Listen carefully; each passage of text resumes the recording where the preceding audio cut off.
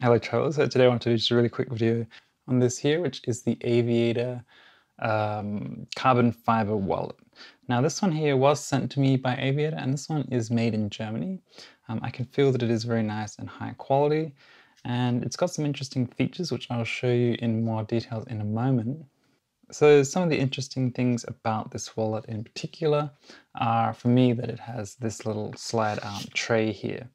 Now this tray can actually hold coins or SIM cards or other flat items. It's quite shallow, but it is just enough to hold most coins that I've tried in it. So also on the front you'll see that there is this clip here, and that is to hold notes or money. And in this case, I don't have any notes on me, but I do have this old receipt from Thailand, and it's kind of similar to a note. But you'll notice that it's quite difficult to get it in there, and it's really tight. And even when you use your fingernail to lift it up, I have found it to be not the easiest ways to store notes for money. Now they do include a tool with this, and you can unscrew these screws on the back here, and you can actually adjust the strength of the elastic by moving it. On the inside there's two notches, so you can move it like a little bit wider to make the elastic not as strong. And so that could possibly be one way to one solution for this slot here being so tight. Now of course I do have several cards in here, and you can see you can just pull this tab to release the cards. And it's a little bit difficult to access all of the cards. Say for example you want that middle one, you have to kind of fan them out and then grab that card, and they kind of slide around, and then you just push them back in when you're done.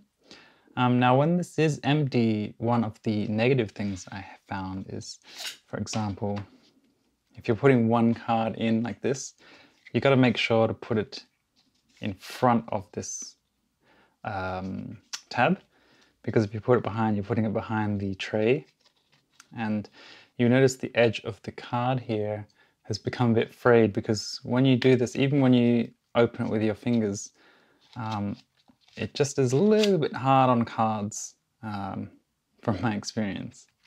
In general, I actually really like the look of this wallet, and I guess people have their own styles, whether they prefer kind of a hard wallet or a money clip or a money elastic band like this one.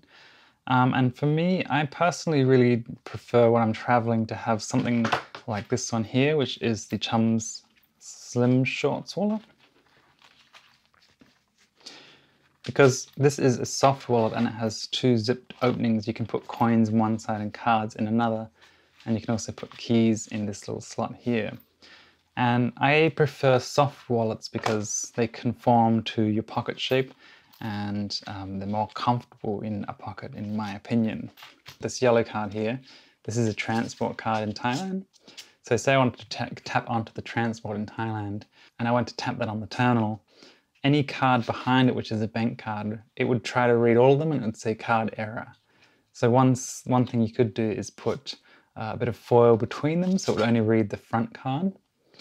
Or you could use something like this RFID blocking material to block the card behind it so that it only reads the front card. But you can see in this case, this RFID sleeve is actually a bit bigger than this wallet. So in that case, it wouldn't work with this wallet, so you'd have to custom make your own. One other solution, what I did typically when I was traveling anyway, is that I would take my transport card and kind of keep it on the outside or separately in my pocket and just grab it out and tap it when I arrived. That's kind of what I did with this one too. I just put the transport card in that pocket. So when I was tapping on and off, I just grabbed it out and tapped it. Of course, another wallet solution you could use is just like a little slim pouch like this one here from Side by Side. And you could put notes in here and your credit cards and stuff and keep that in there. And that's probably the thinnest solution to a wallet, although it's going to be a little bit bigger in your pocket and it's not quite as sleek. So that's pretty much it, just a quick look at the Aviator wallet here. Now I do think it's personal preference what kind of wallet you're going to like and what kind of wallet you're going to use. I prefer smaller, flatter front pocket wallets like all the ones I have here.